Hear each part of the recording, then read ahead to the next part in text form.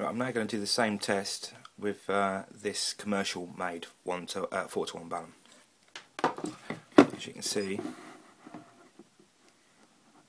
it's pretty much the same, slightly lower than the one that I've made, slightly lower at the top end of the band, but you get the gist. This is it testing balance. So all the way up to the top of 10 meters and all the way down to 160.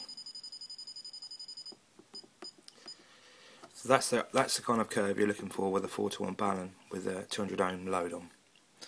Right, let's plug it into some antennas. Actually, before we disappear, before we do go and plug it into an antenna, let me show you something else. Because this load is it's going to be pretty much right.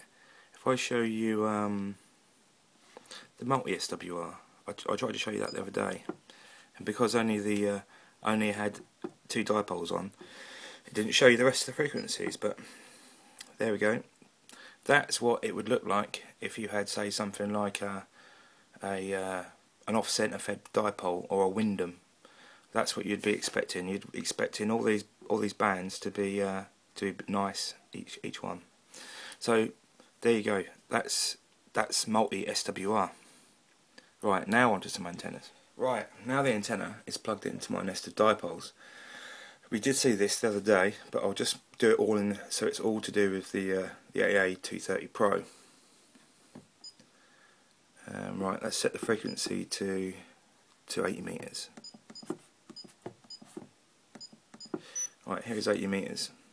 We'll move the. I don't want this whole graph to cover 14 megs, so I'll put that down to, by pressing the down button, I'll put it down to. There you go. That's all of 80 meters.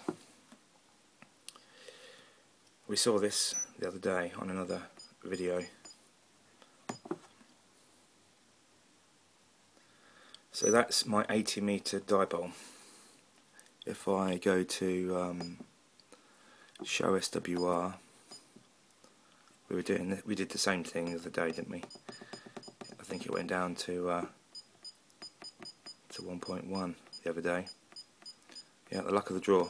I can't get any more than lesser than 1.05 today. So it's the wind blowing my antenna about out there, guys. Right, let's show you all.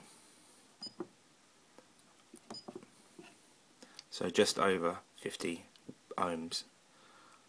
It's not bad. It's pretty effective. Right, onwards to 40 meters. Right, we can either press the button number 2. We can even press number 2 and type the number in, or we can press 0, and it gives us the option of which band. So if you're lazy, then the left and right button will change the frequency. So we'll come down to, I think it was about there somewhere the other day, wasn't it? Right, now I'm going to press go.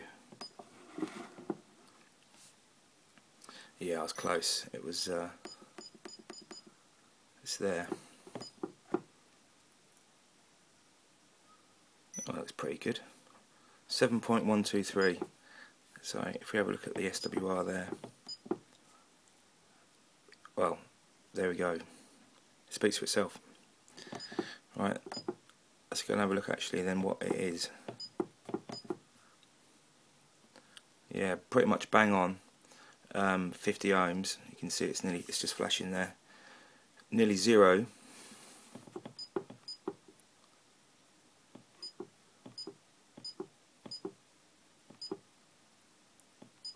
Or nearly 50. There we go. So it's 50 ohms. 7.114. That's the 40 meter dipole. So I've showed you the show all function. I've showed you the scan SWR function. You can adjust it, so you can type the frequency in. You can adjust the range. You can show the SWR. I don't want to use this function much. This shows you the R and the X at the same time. Let me show you some other functions, like the load function. Yeah, number 9. Actually, let's do that on the next one. This video's getting long.